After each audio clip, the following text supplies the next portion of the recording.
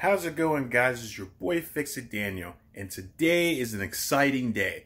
Today, we're going to be getting this bike running again. I'm super happy to show it to you guys. It's been a long time coming. I think we finally got it together. So, let's check it out.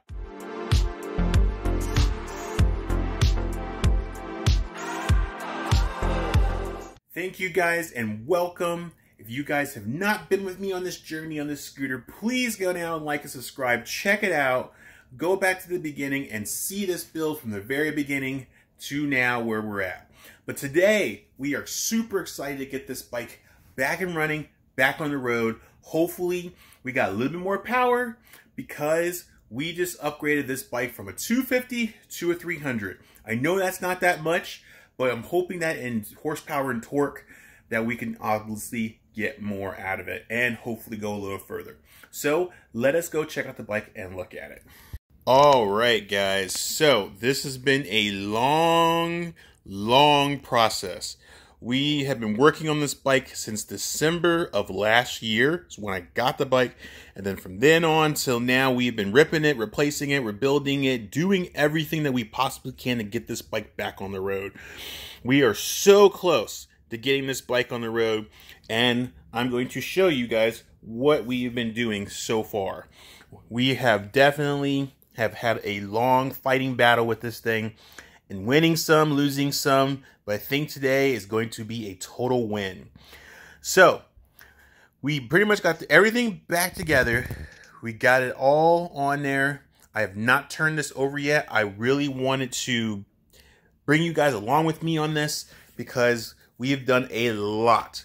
And we're going to, before we start this up, we are going to explain what I've done and why the issues we had so far. So let us get down there and I'm going to show you and explain to you what we've been doing so far.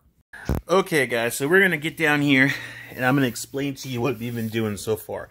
So the whole entire, if you have not seen my last video, please watch that. It'll help you get up to speed of what I'm about to explain. So pretty much we've been dealing with this area. So in my last video, and I'll get you up to speed, but if you have not watched it, please watch it, but I'm going to explain it. So I took this for the last ride, and it did pretty good, but towards the end of the run, headed home on the long stretch, we had an issue with the flywheel. So the flywheel had not been torqued down by me. I didn't have a long enough socket, but I finally got one, got it on there.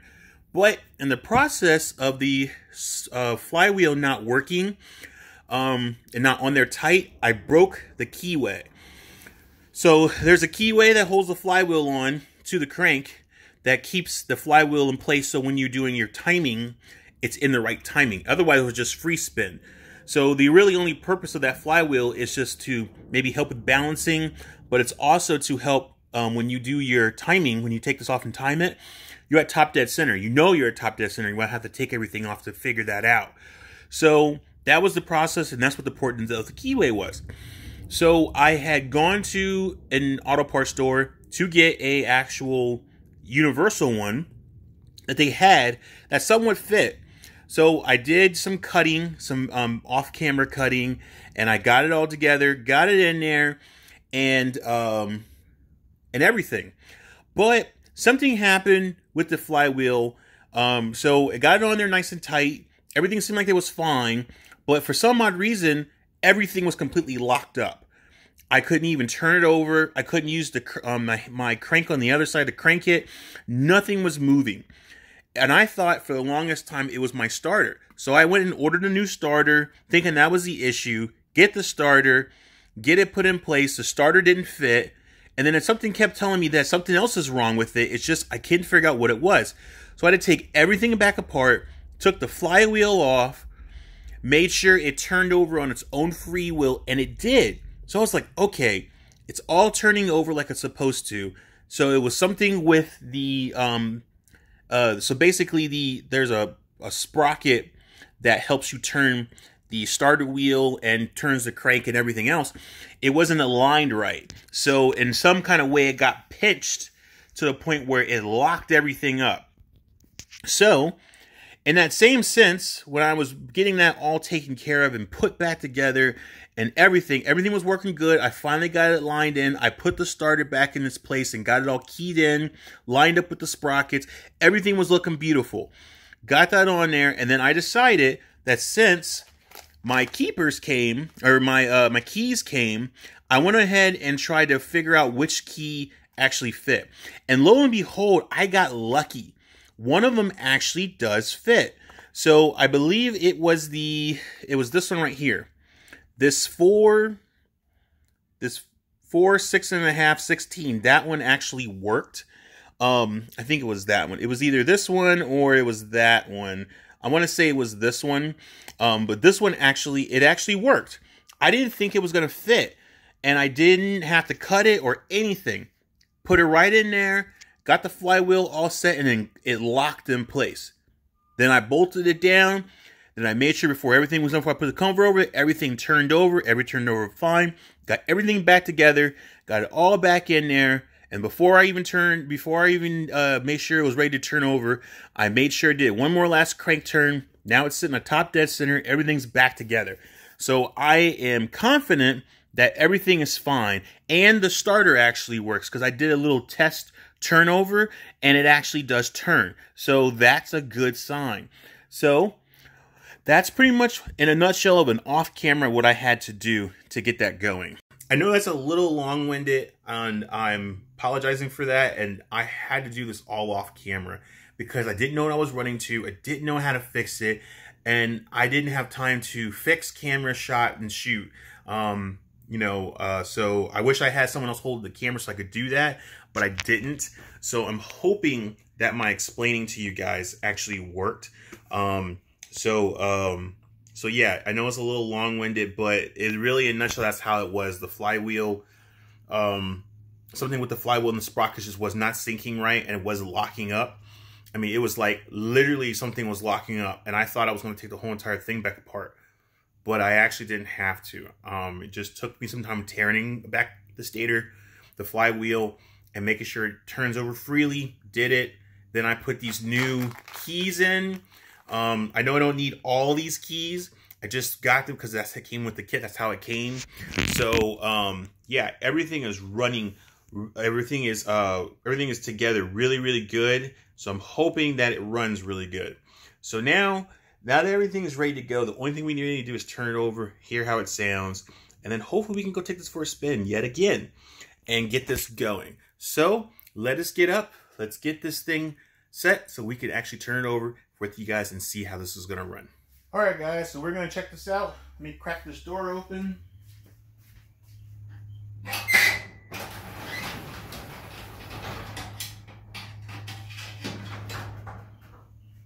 All right, so we're going to get this thing running. Hopefully everything is good. So let's get you guys over here. All right, let's see what we got. Lights on, starting on. Here we go. 3, 2, 1.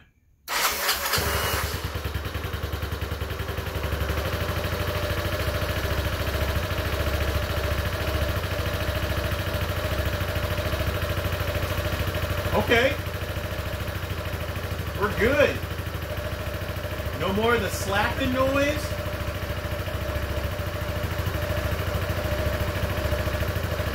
Yeah, no slapping. It sounds really good. Let's give it a few revs.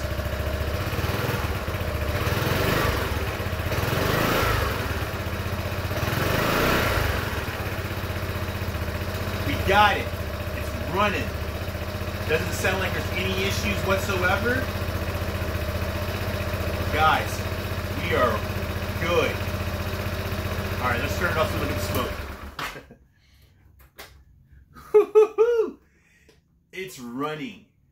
It's running and it sounds really good. I turned it off. I don't want to get all the smoke inside the garage. But, man, it is running. It's been a long time. Oh my gosh, I can't believe it. We got it back up with no issues. Everything seems to be running, no obscene noises or anything. Really, honestly, the only really way to get this running is to get this tested is to go take it for a spin. So what I'm going to do is I'm going to open the garage door a little more. I'm going to come back when we're warmed up, and we're going to check it then, make sure all the timing and everything is right, make sure we have to do any adjustments, because these are the adjustments that I had when I had it in there. So we'll see how it goes. Okay guys, so we got it running still, warming up, getting there pretty good. Okay guys, so now we got it running. It's running pretty good. It's getting warmed up. It's not there yet. There it goes right there. It's kicking in. We're about halfway in between. I'd say maybe I don't know, 1600. So a little bit higher. So it's running really, really good. We'll give it some revs.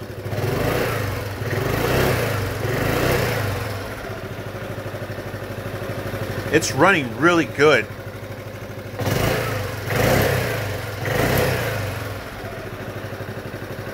I can't wait to take this for a spin. Like, this is going to be great. Guys, I am super, super happy with this. It is running really, really well. We think maybe once we take it for a spin, we'll see how the tune is. We may have to do some adjustment on the tune, but for so far right now, where it's sitting at, it's actually pretty good. I think it'll actually be okay. Now, one of the other things that I think that if it doesn't have a little bit more power, we may have to upgrade the carburetor to a slide pull. I'm still looking for that because the top of the seat is gonna probably interfere with the way the cable goes. So I'm trying to see if I can find a lower one, or I may have to modify the seat, which I really don't want to. Maybe it won't hit it at all. Maybe we could lower it down on the top just a little bit. Maybe cut that rubber top and lower it down a little bit, so that way it clears, because it's so close. But the carburetor that I have was a 24. It kind of doesn't mock up very well, so I'd have to get a 30 millimeter or 34 or 38. That's the kind of rim I'm having, because I keep looking online, and some of the 30 millimeter carburetors can handle a 300cc, but then some don't. Some I may have to get like a 38, a 36, you know, something a 32, just a little bit more to get out of there. And I'm trying to figure out which one do I want to get. Do I want to get a nib, Mikuni, a PEK, or some other kind, just to get more power out of it? Because some of those carburetors, they can generate like 10 to 15% more power over the OEM carburetor. So, and it'll add more power to the bike just by changing out the carburetor. And then we got a cold air intake, so that'll add a little more power. And then if we ever get a high performance exhaust, which it is in the future, we'll get more power. And that carburetor can handle the adjustments just by changing out some jets, a little bit of tuning tweaks, and then you got some power. So I've used those in the past. I used the nibs. They work really well. I think I had a Mikuni. That worked okay. So I know that those high-performance carburetors will surprisingly go overwhelmingly more than the regular one that's in there right now. So I definitely want to get one of those. So we'll definitely look into that. I do have the cable already. I just need to get the carburetor, and hopefully that it'll clear. Because if it doesn't clear and it pushes down on the throttle, we could have an issue. But if it doesn't, and it still pushes down on it but doesn't pull on it, then we'll roll with it. We'll make sure it's secure, nice and tight, and then we'll go with it. So that's the next step. We're just going to check out the power on this one, and then go from there. So right now, I'm going to pull this out, get my helmet and gear on, and then we're going to take this thing for a spin and see how the power and the reliability of it is. Alright guys, we're about to roll this bike out. I'm going to take it for a quick spin. I'm going to just take it for a quick spin around, get a little GPS speed, see if there's anything we can get out of it. We're not going to do the full top end run yet, so we're just going to take it for a cruise around. We're just going to see how it goes, and then we're going to come back and we'll talk about it. So let me go do that. We'll be right back. Okay guys, so we are back from the ride. It came out really good. Nice strong power. Everything seems to be running really, really good. Reliable, all that stuff. there are a few things that we need to take a look at and need to do. One of them is, I think we need to figure out the carburetor issue. I think if we get an aftermarket carburetor, we can get some more power out of it. So I'm going to look into the different kinds of slide pulls. The seat does kind of sit over the carburetor just a little bit like a bowl. So the seat kind of bowls up, and then it sits down over it. So the problem with the slide pulls is that they're on top. So even if I do a 90, it's gonna do like an S going down into it. And sometimes if they have something sitting on top of it, that seat could easily be pushing down on the throttle and raising up the slide pull, not from the throttle away, but from the slide pull away. So when you start it, will just go revving really high. Or if I put the seat on it, it could cause the throttle to go revving up high. So we're gonna have to figure out that issue. I would really love to get a slide pull. I know that's gonna work in my favor to give me more power. We're just gonna have to figure out how to route it with the seat sitting on it. And I hate to cut into that seat. I really, really hate to cut into that seat, because that's where all the storage goes. And I did that on the 90, and I literally went from storage to no storage. So, but this one's got a bigger storage container, so I'm hoping that maybe I can find some way to make it work. Who knows? We'll have to figure it out. But that's one of the issues. The other issue is we need to get some more speed out of it. So I need to look into finding the gear up, and you really need to find another gear up that'll fit for that. And if we could get it like the one I bought, that's 35% more in speed and power and everything. And that can achieve our speed just by the gear. Just by the gearing, with leaving the carburetor alone and leaving that all. If we got the transmission to give us more speed, then that would be the end. We just do the gear, and then boom, we'd be done. We would have 35% more speed, maybe do some lightweight roller weights, and then we'd be in business. We would actually achieve the speed, because I did that on the 90. I geared it up, I did lightweight roller weights, and we got some serious speed out of it. So I really need to dive into that more and see if I can find one. So it'd be lightweight roller weights. There's a kit I found that actually has the clutches, the lightweight roller weights, and everything for this bike. So I'm definitely thinking about doing that. We may go ahead and do the that jet kit that I bought. I haven't used yet. We may go and do that as well, just to see what that is with just the base, and then go from there. So we may have to try that out as well. I'll look into that. And then that's pretty much it. If we can achieve those three things, get some power out of the carburetor and some speed out of the transmission, I think we can achieve that highway speed that we're trying to get this bike to be where it's originally supposed to be. I think the 300 is a good power. I think I saw a bigger 300. It was like, this is a 73. I think there was a 90 or something like that millimeter 300 piston kit, but I'd have to replace the whole entire thing. I have to start all over again. I have to replace the piston, housing, and the valves, just for that extra the extra millimeters, which is not bad, but I don't want to stress this motor out any more than it has to. I think a 300 is good.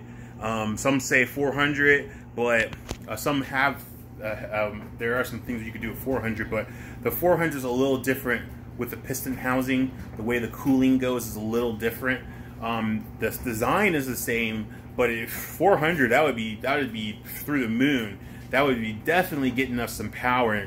But the problem is that I think even though we got the power, we can have all the power in the world. I could put a 600 in that, but if we're not getting the speed, and the gearings is just maxed out, then we're not going to be able to get it. So I believe the gearing and the roller weights and just carburetor would be perfectly fine. So we're going to stick with the 300 that we got. We're going to deal with that. Let's give us some power. We just need to get the gearing and the transmissions and stuff all in sync to give us more power, and that's going to achieve our speed. So we're going to look into that, get that going. But guys, this bike is so totally awesome. It's a great running bike. It's really cool. We still have to do a few more things. I need to get the rear tire done. I may get both tires done just to get them, keep them consistent. Then we need to, do some greasing on the front, and then we need to get it inspected. And I think we'll be good. Maybe check the brakes, make sure the brakes are good, clean the fluid, take it to a shop, maybe have them do it, and then I'll replace the pads and stuff just to make sure everything is really good. And then we should be able to ride this thing. I think when we get all the fairings and stuff on there, that will make it a little bit more aerodynamic, and then we should maybe achieve some of that cutting air speed and get it running the way it's supposed to.